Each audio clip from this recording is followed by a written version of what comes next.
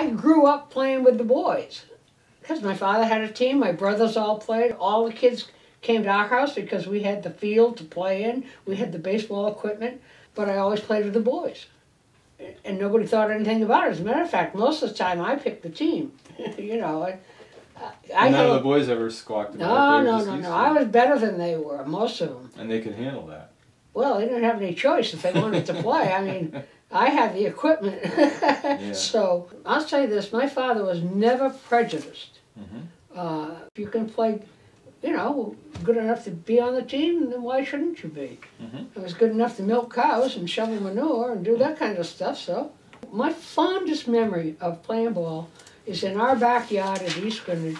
He would back up, his back would be to the barn, to the big double doors in the barn, and he would be hitting toward the house. So he hit ground balls, and he could hit one to Allie, one to Bobby, and one to me. Then another one to me, and another one to Bobby, and another one to Allie. And he could just go back and forth, and it was phenomenal. Because, you know, we were 10, 11, 12, 13 years old. Mm-hmm. We don't throw very good strikes. And he hit everything we threw. And I said to myself, that's how I want to learn to hit. Mm-hmm. I want to be able to get the bat on the ball the way he does. Mm-hmm. And I think that's really what made me a halfway decent hitter. This is an actual ball from the league that when I joined the league, this was the size ball that they were using. They used 6 different sizes, and that's what most people don't know.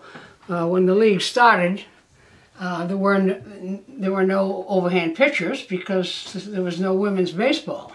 So when the league first started, the pitching was underhand, and it was either the windmill, like that, or it was like this. But they used baseball rules. And they also used a 12-inch ball. Pitching distance was shorter, base paths were shorter. When I led the league, I had 9, and I happened to hit one the last night of the season. Yeah. 3 of us had 8 on the next to the last night. And on the final night, I hit one to lead the league with 9, with a 10-inch ball. Yeah, it's been a long time. This is a replica of the uniform. Those uniforms were really sharp. Mm-hmm. I mean, if you saw the movie, you could see how nice they looked. And she said, well, how did you slide? Well, you know, how do you slide in shorts? The same thing. We had shorts under them. Mm-hmm. And besides, if you really slide at top speed, you don't get hurt. It's when you slow up and kind of jump into the base, that's when you get hurt. And I mean, we had one girl, and she could run like the wind.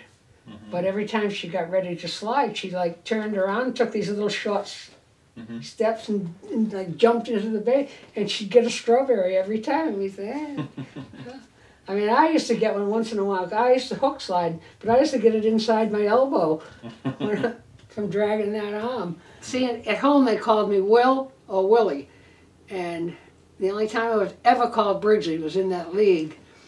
One of the league's premier hitters, Briggsy led the AAGPBL in home runs in 1953.